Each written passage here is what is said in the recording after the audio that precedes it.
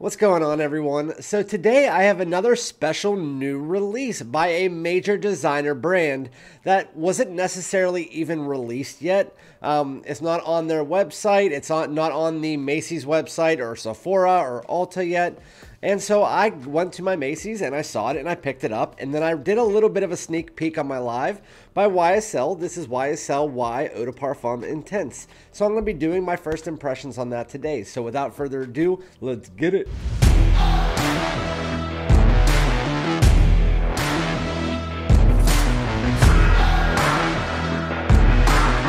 Alright, my great smelling dudes, welcome back to my channel. This is Randy, aka Fragrance Dude, back with another fragrance video. Before we get into it, like, comment, subscribe, all that good stuff. And if you like my content, follow me on Instagram and TikTok. So again, this isn't necessarily even released yet. I know a couple people said they found them in their Macy's, so I decided to make a trip out to mine like I do every Friday. And it's not on their website. It's not on Macy's website, at least at the point of making this video. And it actually was just announced only 4 days ago, which usually fragrances, they take about a month. They go to Europe, then they come over here. And I know YSL is a little bit hit or miss when it comes to that. But today I'm going to be doing a review, which I wasn't even sure if I was going to be picking up this bottle because of the notes. It kind of looked a little bit redundant. I'll also let you know that in this video. This is going to be a mashup between a first impression and a full review.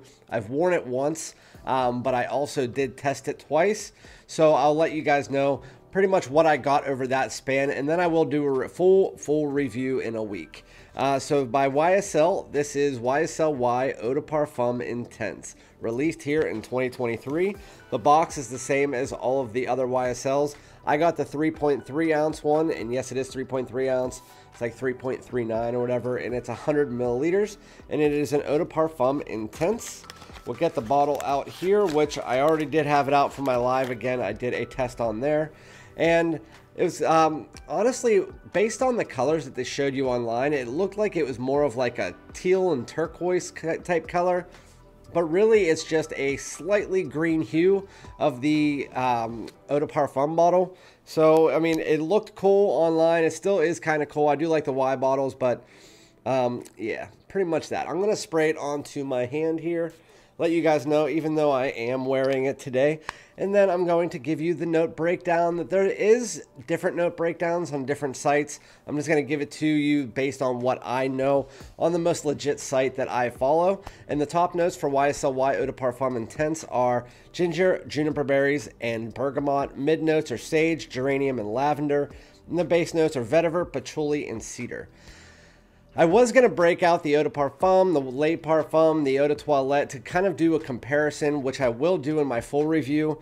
But for this one, I kind of just wanted to do it on its own and let you guys know exactly what I get. So when you first spray it on, you automatically notice this is a Y fragrance, obviously. You get those aromatics, you get those blue tones, and then it automatically reminds you almost of a mixture of the Eau de Toilette and Eau de Parfum if it wasn't as sweet. That green apple is definitely taken out here. You can tell that right off the bat, it's taken out completely.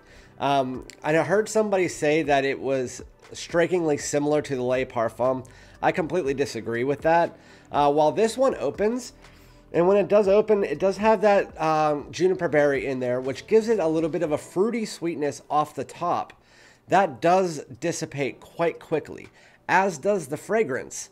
So the fragrance does last on you for a decent amount of time. But as far as the performance, if we're doing an Eau de Parfum Intense, you would think that they would take the Eau de Parfum, not necessarily the DNA or like exactly, but something around that line, and make it more intense than the Eau de Parfum that they already have, which is Beast Mode. That is a 10+ hour fragrance, one that is going to fill up a room if you spray it 4 or 5 times. Everybody knows it's super versatile. It's sometimes so strong that it gives people a headache. This guy. But this one, it is pretty much a YSL Y Eau de Parfum not so intense, because off the opening, it does have a strikingly similar projection to like a mixture of the Eau de Toilette and Eau de Parfum, where it's kind of like above average. It's not low like the Eau de Toilette, and it's not high like the Eau de Parfum. It's right in the middle. and then it starts to creep down as the fragrance gets further and further into the fragrance. So you do get that bergamot, you do get that ginger, gives it a little bit of an effervescent pop. And I'm not going to tell you, I want to kind of remain neutral with this fragrance, just in case there are people out there that are excited about this or are not a full collector.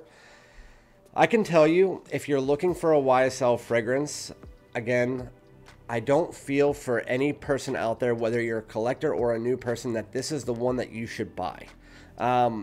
So as you get into the mid, that sweetness from the, again, it's much less sweet than the original. Than the Eau de Parfum. It doesn't have any of that really tonka bean feel to it or anything like that. It does almost have a little bit of a creaminess to it in the opening, but as you get into the mid, into the dry down, that's where the juniper goes away, the bergamot goes away, that effervescent pop from the ginger goes away. The ginger kind of becomes more of an undertoned nuance, but then you get those aromatic notes. You get the clary sage, the geranium, what the Y is known for. And that is kind of the mid of the fragrance for about 5 to 10 minutes. So we're about 15 minutes into the fragrance now, okay? And then at about 15 minutes, that is where it starts to get more woody. And it becomes more of a woody, aromatic, slightly earthy toned fragrance. And it's quite boring. I hate to say that.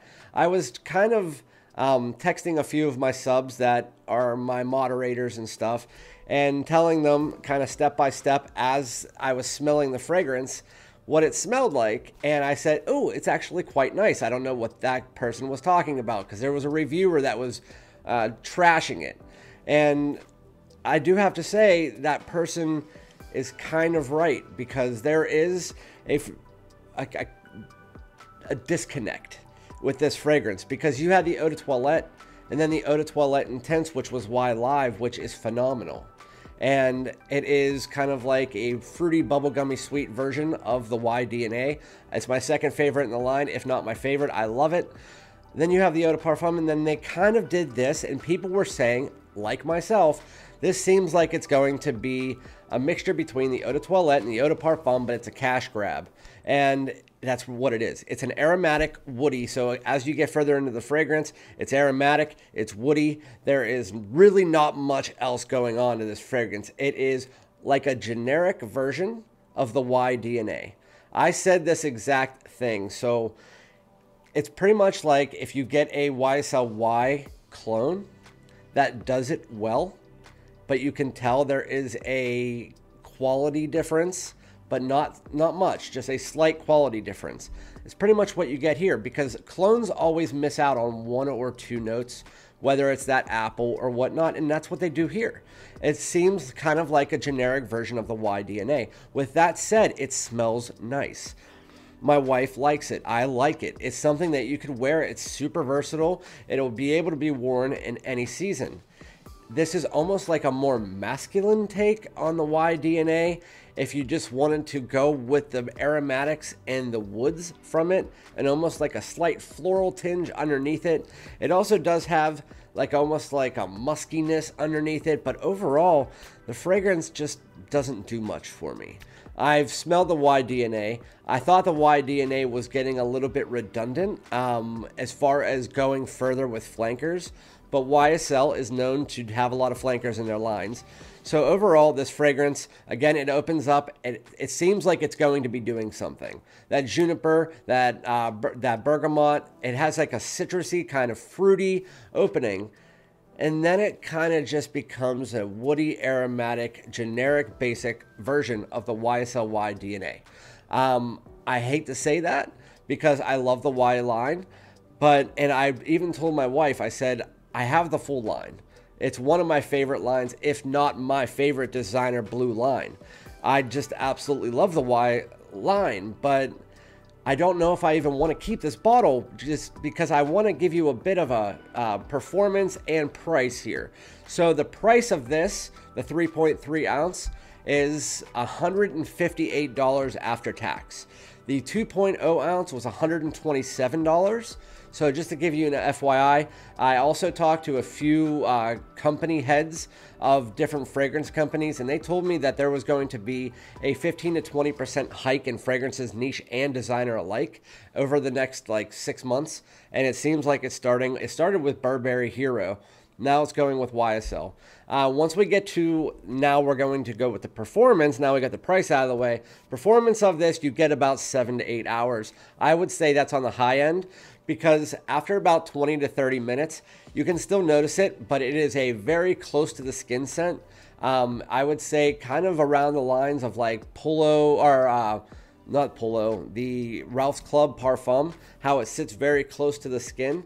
So after about 15 to 20 minutes, you can still smell it, but it's nothing intense. I don't know why they call it YSL Y EDP Intense. This is a complete miss in my opinion. It smells nice. It's just I was expecting something more from the line that already produced. They had the EDT, which is one of my favorites for out of the shower, if not my favorite. The EDP, which gives me a headache. The Eau Fraiche, which is a great lemonade, slushy type scent for the summer with that juniper, really nice.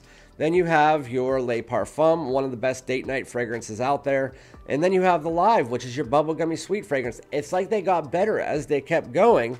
And then they brought this out, and it's kind of just a cash grab. So I do want to say, for everybody who said that, you're completely right. It's an aromatic, woody, kind of generic version of the Y line. It is a cash grab, and I'll let you guys know if that changes on me. But at this point in time, it's a sad day. I'm probably going to return it and wait until there's a 50% YSL sale, and then so I can finally get all the bottles in the line, and I kind of hope they stop here.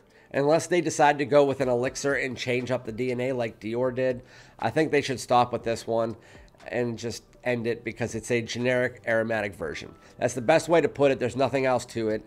You don't need to talk much more about it. If that opening stuck, it might be a little bit better, but I don't like the dry down as much as the opening. It's kind of just a generic version. Let me know if you've tried it. I know a lot of you have and you felt the same way, but other than that, yeah, I'll be back with another video. Be on the lookout for the full review in about a week. All right, thanks a lot, guys. Like, comment, subscribe. Peace out.